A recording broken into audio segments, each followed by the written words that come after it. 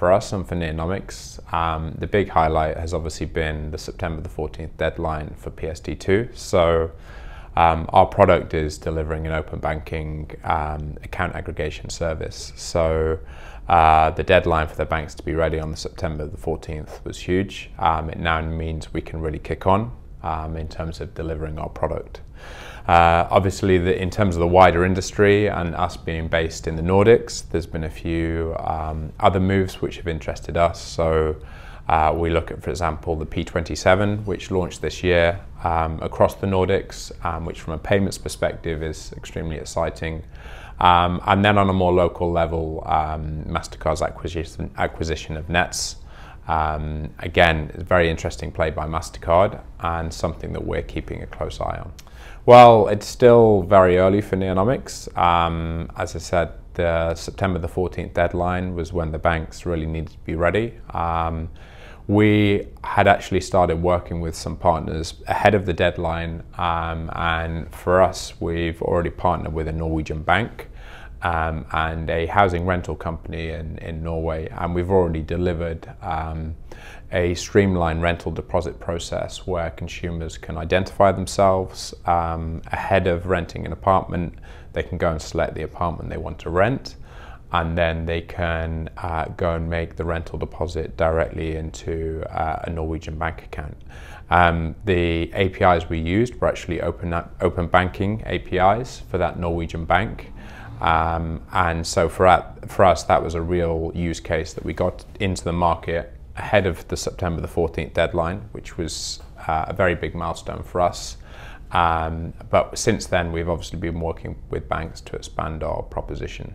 So we're showcasing our account aggregation and payment platform. So we have a license from the Norwegian FSA to both aggregate account information for consumers, but then also initiate payments on their behalf. So we're looking at partnering with banks, FinTechs, large corporates to both enable the aggregation of consumer information, but then also triggering of payments, which as a business we believe is the direction that PSD2 is going. It's part of it, and a lot of the focus to date has been on actually account aggregation, but we believe the bigger opportunity is with account-to-account payments and triggering direct payments between users' accounts, but then also between users and companies as well. Well, one example is the deposit rental account, which I discussed before. So with that, we work with an identity provider to ensure that users could be identified up front. We then work with a big rental company in Norway who list direct rental listings on their website, so consumers can go and identify themselves up front. They're authenticated, the landlord is also authenticated.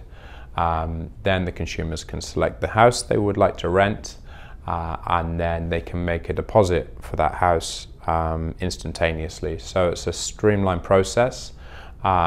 It doesn't require any visits to bank branches, it doesn't require any paper signing of documents, and that's one product we're quite excited about, and we've already started looking at how we can deliver that outside of Norway.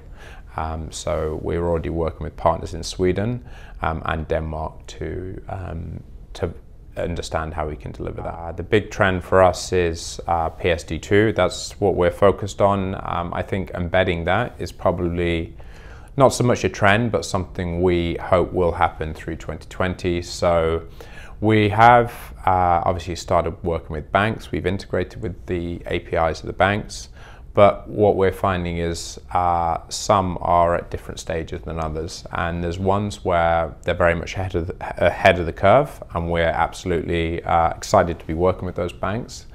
But then some of the others are a little bit further behind. So for us, we obviously want to make sure the regulators are pushing on the banks to ensure the APIs are up to scratch, but also that from a corporate side, both consumers and also corporates understand the benefits that PSD2 can bring.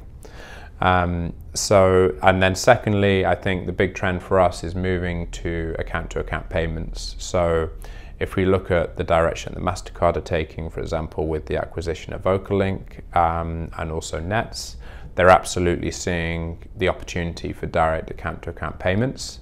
And we, from a PSD2 aggregator perspective, want to be at the forefront of that.